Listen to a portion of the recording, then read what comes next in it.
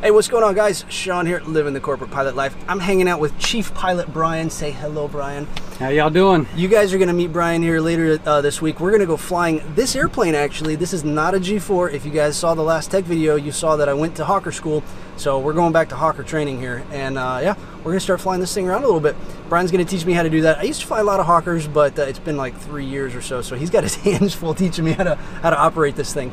But it's going to be a good time. So I figured for today's tech video, I would show you guys the Hawker, give you guys a little intro, and see what it's all about. So let's take a look at the cockpit. All right, so here's the front end. That's the fun part. Charts on the screens again. I missed that. Looks a little more modern than a G4. No auto throttles. I'm gonna mess that up once or twice on this airplane. I got spoiled having auto throttles on the G4. There's the overhead. A lot of switches on this thing, but a little bit simpler than the Gulfstream. This is the ProLine 21 avionics package from Rockwell.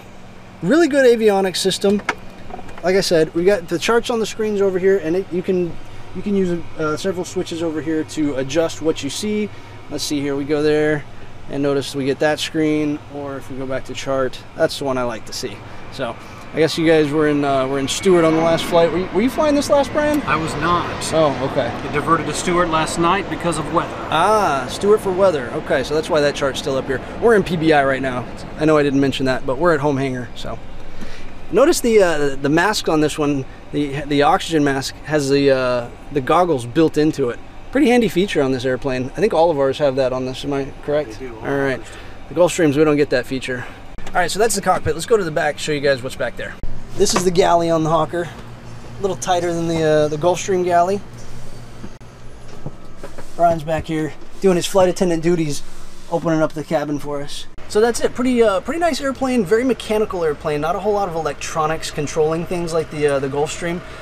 So it's a much easier airplane to fly, in my opinion, as far as not having to worry about the electronics failing and things like that. So I really like the Hawker. I miss flying it. I've probably got 600 hours of Hawker time, so not a ton, but enough to be a little comfortable with it.